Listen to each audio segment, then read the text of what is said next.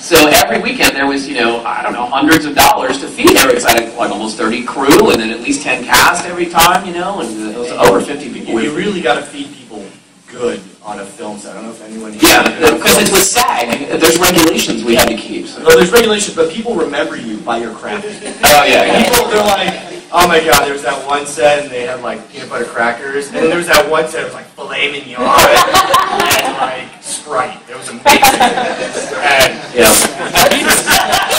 Filet mignon and Sprite, that's awesome. Why do we remember that set? One thing we had was like non-stop snacks, though. Actually, Christina McBride right there. Woo! Stand up, Christina. She's shy. Someone point to Christina. I did. There we go. She drove and bought lots of snacks over and over again. And so I burned a lot of calories, but I ate so many Doritos and Oreos and on that set. Just constantly was eating. And obviously drinking a lot of water because we're out in the middle of the desert. There was a box of snacks that just went everywhere we went. Like, we're in the desert. I don't know if we can reiterate that enough times. There's a box of snacks that just goes around. And it was like everybody would find it and hunt it out. That's not right. People tried to hide it. One of those when you end up with like bars. And so he tried to hide it, which was really funny. He tried laying on it. I was like, oh, no, this isn't my scene. I'm just going to lay on it. But everyone was like stuffing their pockets because of Christina that kept getting replenished. We'd look over, it's like it's overflowing again. Right, yeah, we would send her out. She got everything. Like, we needed hair one time, and we sent her out for hair. So the guy, the Indian guy, his hair really isn't that long. Those were hair extensions. So when we couldn't find them. Oh my goodness, it's Eric! I hate to that. And Christopher Smith, who I would have loved to have had in the film. But I actually met him after. One of the reasons O's kept probably coming to you for $600 a day is because people kept showing up that we didn't expect to show up. Andy McPhee, who was on Sons of Anarchy, he asked one day, he's like, hey, I have a bunch of Australian film students who are just visiting in the States, they're studying film. Do you mind if they come along? And Steve's like, yeah, sure, bring them along. So he comes in with a van, and he pops out, and he opens the door, and like 13 beautiful Australian girls just all girls. Really? Just to tell you, I was not on the set. I didn't get that. All the guys, none of them returned my calls. The entire camera department was going. I know, it's expensive for me to call them, we still are calling them. Maybe that's why, Steve. That's the reason. It's not you. It's long distance calls, Steve. Yeah. All right. What I want to do then is, if we don't have questions, I want to. Does anyone have any other questions? Because we have lots of cool stories we can tell. Yeah. We got lots of stories. Okay. I think someone just walked in that was a participant. Joseph was my co-writer there. Raise your hand, Joseph. There it is. He was my roommate at the time too, and he actually has a screenwriting degree, so I deferred to him on some things. He helped me a lot. What was I going to say? Oh, question over here.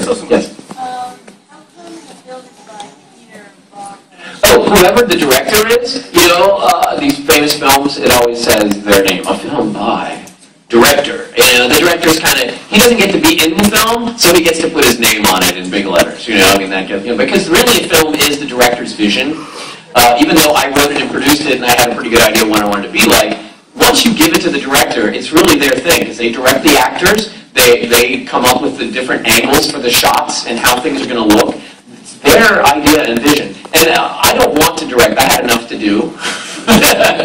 So I was like, here, Peter, you take it, you direct. And he did a great job. He got us done, and it directed us like a director does. So I have no problem with Peter putting his name on there, because, he's a director. That's a good question, though.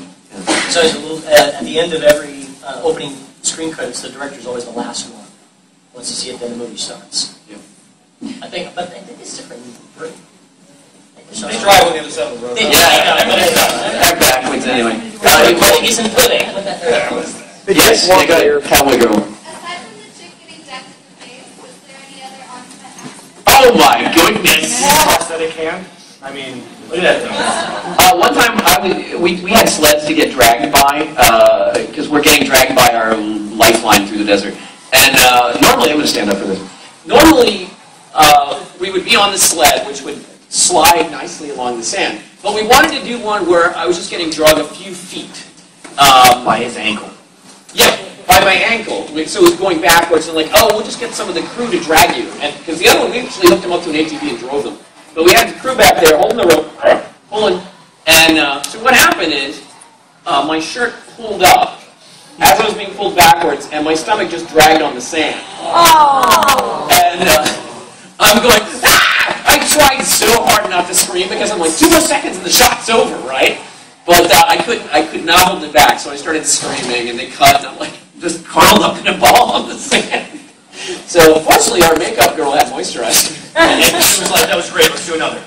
Oh, yes. What we did is we put pads. We got some pads and tied them underneath there so I could just slide. I believe also you had a problem with ants at one point. Oh, God. Okay. We require this story to be told immediately. In the desert, watching some scenes being filmed. I was up after the scene or whatever, but I'm always there and producing, obviously. And I feel a pain right about here. Oh, God. And it's a very sharp and piercing pain. And so immediately I know what it is. I'm like, fire ant. And so what do I imagine? There's like 15,000 fire ants in my pants, right? So I run behind the sand dune, whip off my pants. These are actually the pants I was wearing. So I'm in my underwear screaming, going, ah! Behind the sand dune. And they're shooting over the sand dune. And someone, I don't know if it was Nick, is yelling at me, shut up! We're rolling here! Everyone, just quick aside, our director, Peter, just walked into the back. He's got a dick whip in there. I don't know. He's like, don't do it! Don't do it! Go over here. Somebody in a Pikachu costume stepped on it and cracked it on the way in. You are a liar. You are a liar. Someone in Pikachu, that's like 20, 30 people.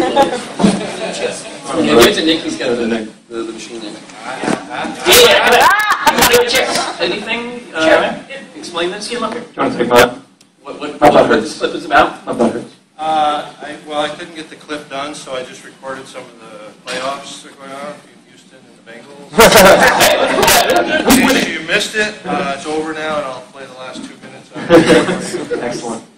To wipe out.